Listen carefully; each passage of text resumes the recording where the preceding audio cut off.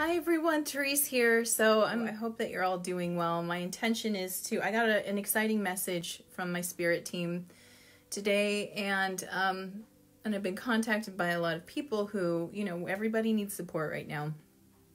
I mean, it's important to keep reaching out to people and just checking in. It really does help. Like it serves on so many levels. Number one, it gives you peace of mind. Number two, it's an instant way of showing love and appreciation and care for another. So keep checking in with each other. I got a really strong message from my spirit team today that I want to share with you. I'm sure that you might already be doing this. In case you're not, I wanted to share with you what they're giving to me. Again, another important part right now is it's okay to appreciate even in the face of so much uncertainty. It's okay to find joy even in the chaos and fear. In fact, I would say it's more than okay. I would say it's vital. Make sure that you're doing this. Make sure that you are appreciating and looking around and seeing the beauty. There's so much beauty present. And to deny that is to not be fully present with our reality. There is a lot of chaos, there's a lot of uncertainty, there's a lot of confusion, but with that, there is so much to be grateful for. There is so much to be in awe of, right? This is a moment. And don't let yourself miss any part of it. So it's easy to think that because things can seem scary, it's easy to think that maybe it's the appropriate thing to do is be afraid or to shut down or to not comment or notice those things. Share the beauty. People need that right now. It balances us all back out, to see that, to witness that, and be with that. I was in that state of appreciation. That's where it started. That's where the message came through. And by the way, appreciation and gratitude are some of the highest frequency emotions that we can feel. It raises our frequency incredibly high. And I do feel, on a spiritual level, that the higher the frequency we can maintain, the stronger our immune system is. That when nothing is certain, everything is possible. That was a quote I saw, and I loved that. So when nothing is certain, everything is possible. Everything. And for me, what that did is it just activated a stronger level of faith. Faith in humanity, faith in the universe, faith in good, all of that just strongly activated personally. And I saw it reflected back. I saw somebody else saying something I wouldn't normally see them say. It was a private message, so I'm not going to go into it. It's just I saw them choosing faith because they had nothing left to choose. When uncertain, they chose faith. And I thought, wow, what a beautiful choice. And then I thought about the experience, and then I started asking about the meaning, and that's when the messages started coming in. The first message was that it is important for us to assign meaning to this event. It is important for us to assign meaning to it. And here's the beauty. You do not have to pick a pre-approved meaning, meaning it doesn't have to be what someone else assigns to this experience. It does not have to be what I assign or somebody else in the media or a friend or a family member assigns to this event. What's most important is that you choose the meaning you assign to this event. And they told me that this is really important, and it comes from a place of strengthening your own endurance. When you have decided what this means for you, it gives you internal strength. And they quoted to me, they dropped information in my brain, because that's how my team works. So that's called claircognizance, when you just get a hit, a download, if you will. And they reminded me of Dr. Viktor Frankl. And I haven't thought of this in years, but Dr. Viktor Frankl, he wrote a best-selling book called Man's Search for Meaning. And his book essentially talks about why it is so important for us to assign meaning and how that gives us strength. especially in times like this. Now, here's why I would listen to this guy. This is why I think his message is important, and I would put stock in it. Dr. Viktor Frankl was an Austrian neurologist and psychologist. So there's point number one for him. There are 2 points there. But even more important, Dr. Viktor Frankl was a Holocaust survivor, who survived not 1, not 2, but 3 different camps. Survived 3 different camps. And he credited this endurance, this inner strength, to the fact that he and the people who survived with them, they had given the experience meaning. And it wasn't something that anybody chose for them. They chose it for themselves. So here are some examples of meanings that I've seen people give. And again, I encourage you to choose for yourself. This is not me telling you how to see this at all, okay? I want to be clear on that, because they expressed to me, my spiritual advisors, if you will, expressed to me the importance that you choose for you, because that's how you will get your strength, okay? Here are some meanings I've seen others ascribe to this event. One meaning, some people feel that this is an act of nature, this virus is an act of nature, and that nature sent it out to rebalance the planet. And they see signs of proof of that, right? They see the canals in Venice clearing up, and dolphins and swans and minnows all coming back into these canals. That's one sign. The pollution over China reducing drastically in that area. I'm sure there's more evidence of nature rebalancing itself as we go through this. So that is one type of meaning that can be assigned to this situation. Another meaning I've seen assigned to this, and again, this, please understand, find the meaning within, okay? Find the meaning within.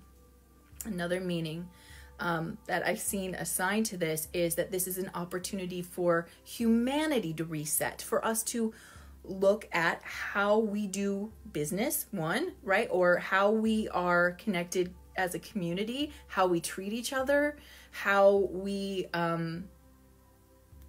right? How we interact day to day. Some people are choosing to view the meaning of this event through that lens. All right. The one I found that I'm for myself, and again, I know I'm repeating myself a lot. I just want to make sure that it's so clear that the meaning you assign to this can be highly personal. It should be for you, for your strength. Here's what I see. I see that in the face of so much uncertainty, there is an opportunity for more faith in the unknown, right? There's more opportunity for faith in the unknown. And because of that, we are using our spiritual centers more. And I see that, I see the benefit of that already happening. I see people, I see the when I look into it psychically, I see this neural network getting stronger and more connected. I see kindness, I see consideration, I see calm everywhere. And I feel the connection. And so that is the meaning that I choose to assign to this for myself. And that does help me reach in and find the strength. So what I'd like for you to do before you go to bed or continue with the rest of your day, if you could give yourself a little bit of time to just think about everything you're witnessing around you. How are you taking that in? How is your perspective telling you this event, what it's for? What meaning do you assign to it? And remember, Dr. Viktor Frankl talks about the fact that the power of assigning meaning gives you inner strength. You can endure something when it means something to you. Do the things that you need to do to keep taking care of yourself so you can take care of other people and find that meaning. And if you have kids and they're aware of this, right? I mean, this is not a conversation you have to start if your children just are too young to understand. But if you have kids who are aware of this, ask them what they think. Right? Just see what they're giving it. The youth is our youth, are magical beings. They're on another level, guys, and we should be listening to what they are picking up, right? They've got so much to teach us, and this is the time to really we have time to listen, so let's listen, and see if their perspective, their unique view of events can teach you anything. Nobody's wrong, by the way. That's the beauty of meaning. Meaning is just like perspective. We each have one, and it's unique to us, and nobody can prove your perspective wrong because it's yours. It's what you see, and we need to hear what you see. That's the beauty. Is I honestly believe we didn't come here to figure out what was right or wrong. We came here to see everything, and we're all carrying a beautiful piece of the puzzle. Everybody has a slightly different perspective, and every perspective is valid. And once we start looking around and listening, right, and as we listen to it, we see a bigger picture, and it becomes even more awe-inspiring what we see. The second part of the message that I got from my team regarding uncertainty, why we can't know more right now. Why is it from moment to moment we feel uncertain and we can't quite get answers? We all sort of, I feel like every time I kind of test the waters with people, everybody kind of knows something about this, but they're uncertain, meaning like they feel things like it's not going to last very long, or it's not as intense as we're being told, or that everything's actually going to work out. Everybody that I'm touching base with has this kind of weird sense, but nobody can prove it. So that's the uncertainty. So I asked my team, what's that about? Why? And it's looking at the way that the unexpected nature of particles and matter and reality and frequency. In quantum physics, they talk about the observer effect. And they've done the science around this, where what you observe about something makes it so. So my team says the uncertainty is a very important part right now in healing all of this. And I said, ooh, how so? Because we would all like to know an answer, please. And they said that in the uncertainty, people are asking for more help spiritually. Help me see this differently. They are trying with their minds to see it differently. They are intending healing over, right? I hear people saying it. I can feel it. You can hear the prayers coming out. Let this be over. Let it be done. Let it dissipate. And they said that is very important energy, and we don't want to interrupt that, because what we observe about something, the frequency we send out has a direct impact. So as we're thinking about this virus, as we're thinking about what it is and what it could be, and we are wishing and intending and asking for something different, we are literally changing it genetically. It's mutating. And they've witnessed this. It's not as intense as they thought, and it is changing constantly. So from the spiritual perspective, as kind of like cold as it might seem, the uncertainty is a very important piece of the healing. It's a very important aspect to this thing resolving in the best way possible, is having that open space where people will continue to ask, to pray, to intend healing, to heal with others, right? To ask for healing for others. So here's some ways we could do that. You to play with this, because what's the harm, right? We're not intending harm, we're intending good. So if it works, we're awesome. If it doesn't, it didn't do anything bad, right? It didn't take time away. It really just, it's an experiment. So I want you to experiment with me now. Okay. So here are some ways we can use this uncertainty and our thoughts and prayers to affect the situation. From a distance, we don't even have to get near it. It's a frequency. Frequency can go anywhere. And everything is frequency. Everything, even the virus, is a frequency, and we can impact it. So here's some ways we could do that right now. Number one, you could try to picture something that you're going to call the virus as like a cluster of molecules, right? And what I want you to do is almost play like Brick Buster on it. Like picture a cluster, make it look ugly if you want. And what I want you to do with just your mind, you're intending it to heal. So you can surround it with light. You can see it getting cleaner, clearer. You can see things popping.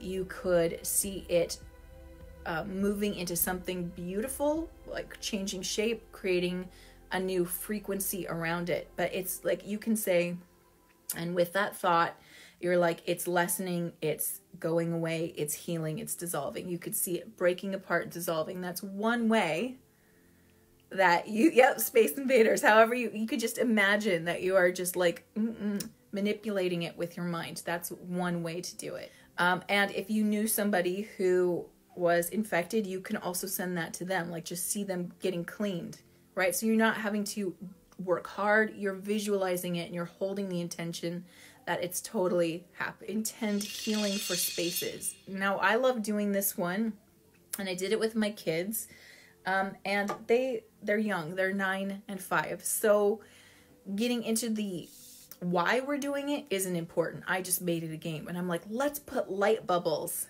around us. And we're like putting a bubble of light around ourselves, and I ask them what color, and that's the fun part for them, right? They can make it any color they want. And I'm like, let's put light bubbles around the grocery store, and we're doing that. And as people come out, we're like, light bubble, light bubble. So it's almost like you're intending healing energy and protection around yourself. Before you go into a public place, you're putting protection and healing energy around the place. You can give it to random people. All of that feels good, and it has a frequency impact. You're intending wellness for all. Now, here's the interesting thing. You might not see any evidence that works, but your behavior will change. And that's important. That also creates a ripple effect. So as you intend safety and healing for a space, when you're holding that intention, you go into that space very differently. Suddenly every person is precious. They are precious, but you see that, right? You're interacting with people as precious rather than like trying to avoid them. So the intention is different within us. And that also affects the space, because as we interact with each person from a distance, we are sending out an energy that they feel, and then they will give that to the next person. So it is partly visualization to give yourself peace of mind and intend wellness to others, but it also affects you instantly. You become the energy that you intend. And then of course prayer, right? Keep asking for this to be healed, be over, for the world to be safe. Ask. We don't ask enough. That's one of the things that my team has said to me forever, probably like from the very beginning of me listening, is that none of us ask enough. And we need to understand that there is no limit to how much you can ask for. They want you to ask for help, ask for healing, ask to feel calm, whatever you need, whatever you see someone else needs. The universe responds to more energy going to the collective. So the more you can kind of offer those prayers to collective, the stronger that sensation becomes, the stronger the intention is, and the quicker that need gets served. I want to remind people that keep talking to each other. It's natural in this time to be feeling like you got this, you understand, it's all okay. And then something happens and you feel like you've lost hold of that thread. That's so natural right now. And just keep remembering to reach out and ask for space. Even if you were holding space for someone else, and now you're like, now I need someone to hold space for me. Please ask for that. It will help you refill your cup. Refilling your cup is the most important thing you can do for yourself and others at this time, is to keep that energy, keep yourself filled. And know that if you need someone to talk to, I am still here. I am here. I'm on Facebook. You can message me in this thread. You can send me a direct message. I will again put my email address in the comments when I'm done. You please keep talking to people, right? And it's not about changing your mind. It's not about telling you to stop the thoughts. It's really about you acknowledging how you feel so that you do all the work. I'm just holding space. So if you need that, if you need someone to hold space, please know I'll be here. And I guess a final note, I'm sure that you've seen me counting down some big event. That is something that was happening well before this all started, but I have an idea of something a little extra, a little different with that I'm working on in the background. I do have a project, that's what that's about, but I'm actually going to use this opportunity to connect with you. Have something that's kind of like this, but a little bit less like talky at you, and like do something with you. As soon as I figure out the tech. So I've got 3 days before I do that. It'll be, here's what I'll tell you. It'll be the day after the new moon. So next Wednesday in the US is when I will be ready. I will be ready, even if I'm tech challenged, to share that with you. And it's totally free, by the way, but I want to do something fun with you. And that'll be on Wednesday. And then you'll get to hear about the other stuff that I've been working on in my own life. But we'll do fun stuff, okay? And as I get these messages, I will continue to share them with you. And as always, I am here for you if you need to talk. If I am at my own capacity, I will let you know. I'll be completely transparent. But I will also tell you as soon as I feel like I have the space, okay? So just know that it is not a burden to me to hold space for you. All right? I love you so much. And in all of this uncertainty and chaos, there is so much beauty. And the beauty is you. And I see you, and I love you. Mwah. Thank you for watching. Subscribe now and hit the notification bell so that you know the next time I release a new video. Until then, stay magical.